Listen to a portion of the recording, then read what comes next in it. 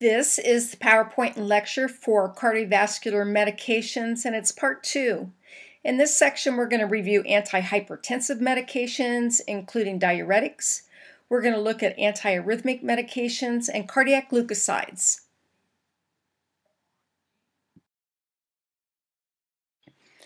Hypertension is a major cause of death and disability in our country.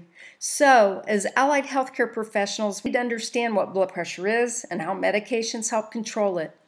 Blood pressure is regulated by 3 things. The first is cardiac output, which is the volume of blood pumped by the heart in 1 minute.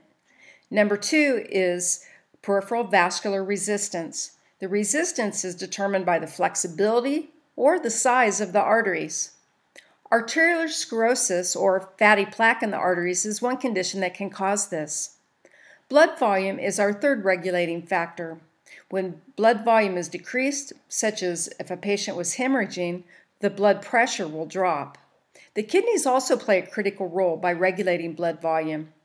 So in review, the force of the heart's contraction, the amount of blood that is pumped, and the resistance of the blood vessels all influence blood pressure. So let's briefly look at blood pressure. So what do these numbers mean? Well, there are 2 numbers. The top number is systolic. Remember, S is for the sky. This is when the ventricles contract and the pressure is high in the heart. When the ventricles relax, the pressure is low and you get the diastolic pressure, or that bottom number. When an individual has chronic high blood pressure, it's hard for the kidneys to remove the excess fluid, and this stresses other circulatory organs too. The heart and the blood vessels are being totally stressed and overworked. An important system that helps with blood pressure regulation is the Renin-Angiotensin Aldosterone system. So, the kidneys at any given moment are sensing our blood pressure and fluid volume. It does this every moment of every day. If the blood pressure is low, the kidneys spring into action and they release a messenger called renin that travels to the liver and asks for help to raise the blood pressure.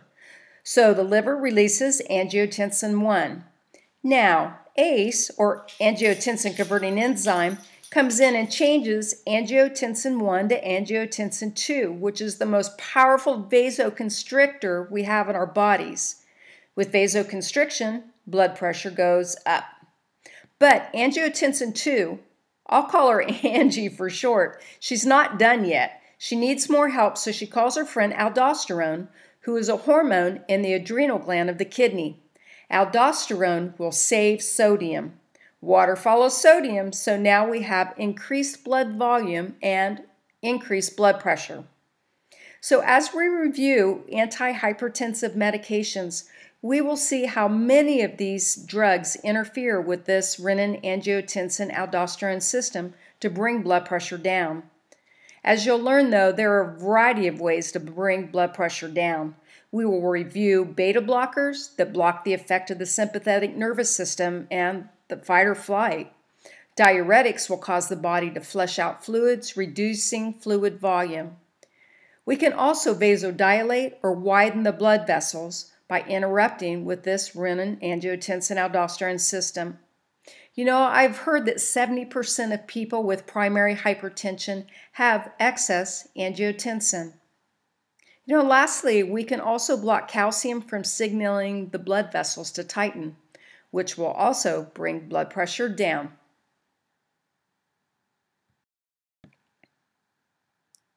So here's the first medication that interferes with that renin-angiotensin aldosterone system. ACE inhibitors block the enzyme ACE. Remember, the ACE changes angiotensin 1 to angiotensin 2. So if we stop that conversion, we stop the vasoconstriction that brings up blood pressure. Side effects of these medications are headache, cough, taste disturbance, and the serious side effect is angioedema. An interesting note is that when we block ACE, we increase a chemical called bradykinin, which is a powerful bronchoconstrictor. That's where the side effect cough comes from with these medications. An example of these medications are enalapril. These meds all end in pril, so you have the calendar April to remember. A is for ACE inhibitors, and the serious side effect, angioedema, and they end in pril. So with these medicines and all blood pressure medicines, we're going to monitor the blood pressure. We also should look for hyperkalemia or high potassium with these medications. When we block that Renin-Angiotensin Aldosterone system, we block aldosterone. Aldosterone not only affects sodium and water, but it helps rid the body of potassium. So we need to watch for hyperkalemia. Please note that with my mnemonics for these antihypertensives, I have not added hypotension in any of these. That will always be a consideration and could be a potential side effect of antihypertensive medications. Always consider with every medication that they can do their job too well.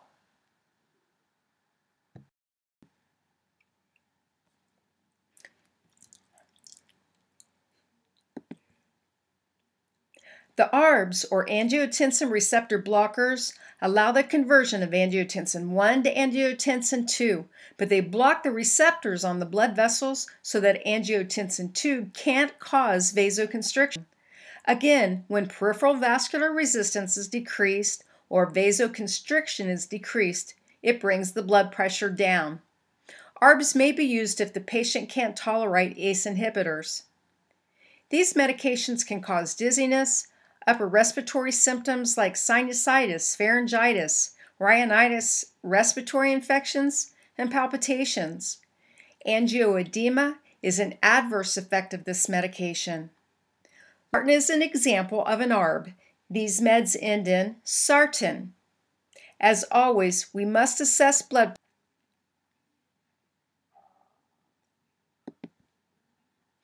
We learn with the nervous system that there are beta-1 adrenergic receptors on the heart and beta-2 receptors in the airway. These receptors are turned on with adrenaline, the fight or flight. Remember, blood pressure goes up, heart rate goes up, airway opens. So blocking these beta receptors can cause a lower heart rate and blood pressure. The side effects of beta blockers are 3 B's: bronchospasm, blood sugar, and bradycardia. Does this make sense when we think about fight or flight? However, medications can all work overboard. If we affect this system too much, we can take the pulse down too low, and we can tighten the airway, so bradycardia and bronchospasm. The last side effect is blood sugar. When beta or fight or flight is initiated, the production of glucose is activated. So when we use beta blockers, glucose can go down. Actually, it can go up with these meds, but most importantly though, signs or symptoms of hyper or hypoglycemia may be masked because these are sympathetic responses and we have blocked these receptors. An example of beta blockers are metoprolol, and these meds all end in OLOL. Again, before administering these medications, we need to check the blood pressure and the pulse. Calcium causes muscles and blood vessels to contract, which elevates our blood pressure. These calcium channel blockers then block the calcium ions that pass into the heart muscle and the blood vessel walls. The heart vessels dilate, which decreases the contraction of the heart and brings blood pressure down. For side effects, I think of calcium channel blockers, CCB. The first side effect is cabeza dolor, which is headache. Fundamentally, remember, whenever we vasodilate cardiac vessels, we vasodilate cerebral vessels. When our cerebral vessels in our brain are vasodilated, it can cause a headache. So the first side effect is headache. The second is constipation. Believe it or not, there are calcium channels in our intestines, so when we block those, that causes constipation. And again, lastly, the B is for bradycardia. An example of these medications are amlodipine. Most of them end in PINE, but as we've learned, not every medication follows the rules or has the proper endings, the ones that we would like to help us memorize them. Verapamil and diltiazem are examples of calcium channel blockers that don't follow the PINE. If you notice in these pictures, there are yellow bulbs on the pine tree. the PINE. Those are grapefruit. Grapefruit and calcium channel blockers do not mix. Patients cannot be taking in grapefruit, take these calcium channel blockers. Again, when we administer these medications, we must check the blood pressure and the heart rate. All right, so let's do a quick review. Enalapril, what kind of medicine is that? ACE inhibitor, right? Headache, cough, taste disturbance, and angioedema. Next is losartan. That's our ARB, right? Next is metoprolol, OLOL. There's our beta blocker, bradycardia, blood sugar, and bronchospasm. Next is nifedipine. Peen, see the cow? There's our calcium channel blockers. All right, remember again that blood volume helps regulate blood pressure. So many times diuretics or water pills may be given to encourage the kidneys to excrete fluid. Less fluid in the body creates less blood volume and thus less pressure in the blood vessels. The three types of diuretics we're going to discuss are loop diuretics, thiazide diuretics, and potassium-sparing diuretics. As we review diuretics, remember that we must always assess blood pressure, intake and output, and electrolyte imbalances.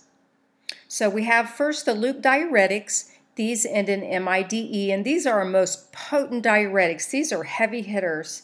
They act on the loop of Henle in the nephron to inhibit sodium and chloride reabsorption. The most common one that we use is furosemide or Lasix. With this drug, we must watch for hypokalemia. Thiazide diuretics are the most common class of diuretics. They decrease sodium and chloride reabsorption in the distal tubule. Again, we must monitor for hypokalemia. Hydrochlorothiazide is the most popular. Many times when patients are prescribed loop or thiazide diuretics, which are potassium depleting, supplemental potassium may be given, especially with those strong loop diuretics like Lasix. As healthcare professionals, we need to always monitor blood pressure and potassium levels. If potassium levels are too low or too high, they can weaken the heart and cause life-threatening arrhythmias.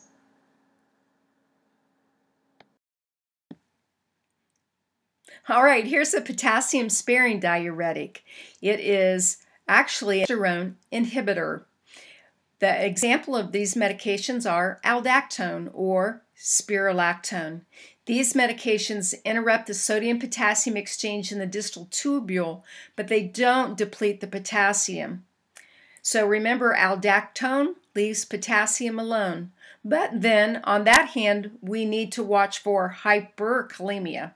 Other side effects may include headache and diarrhea.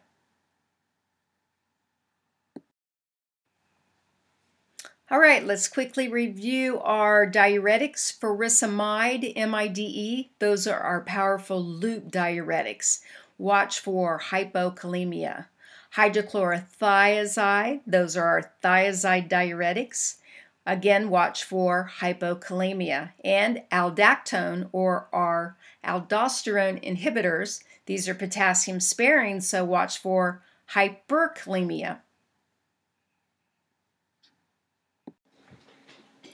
So here's a quick look back at that Renin-Angiotensin Aldosterone system and look at the medications that interfere with it. First, remember we talked about the release of renin. Well, you know, there are renin blockers that I didn't talk about. They're not very common yet. They're not really in use very much yet, but they do have them. Aliskiren is one of them, or Tecturna. Okay, so here we have the ACE inhibitors that block the conversion of angiotensin 1 to 2. Now there's your ARBs, which keeps the angiotensin 2 from causing the vasoconstriction because it blocks the receptors. And look over on your right, there's the aldosterone blockers like aldactone.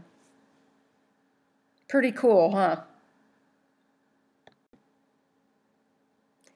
Chronic high blood pressure can put stress on the heart and cause the heart to be unable to push the normal amount of blood around the body. This is called congestive heart failure.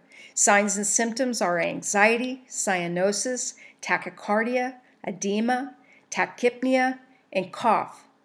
ACE inhibitors, beta blockers, and diuretics are often used to slow the heart rate down and decrease the amount of blood that the heart has to push.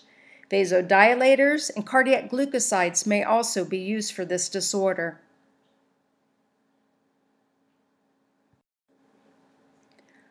Cardiac glucosides are another heart medication that we needed to review. And did you look at the GLY? These are made up of 3 sugars, and they work by slowing the heartbeat down, and they strengthen the contraction.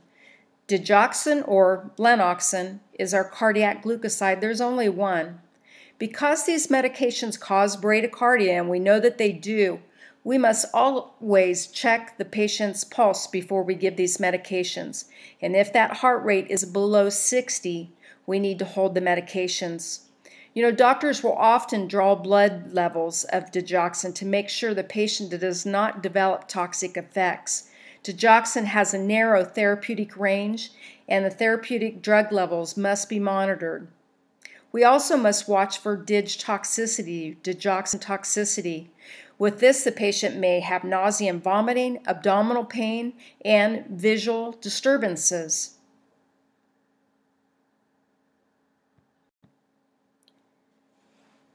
Lastly, we have the antiarrhythmic medications. So causes of abnormal heart rhythms may include hypertension, cardiac valve disease, coronary artery disease, potassium level alterations, heart failure, diabetes, stroke or MI, and certain medications. So to treat dysrhythmias, we can block either the sodium, the potassium, and the calcium channels, and also the beta-1 receptors to work with dysrhythmias. You know, when you take a patient's pulse, it's always a good idea to check that pulse for 1 full minute so that we don't miss a dysrhythmia that would benefit from these kind of medications. Well, that's it for part 2 of cardiovascular medications. If you have any questions, make sure you let me know. Bring them to the Pharm Cafe or bring them to class.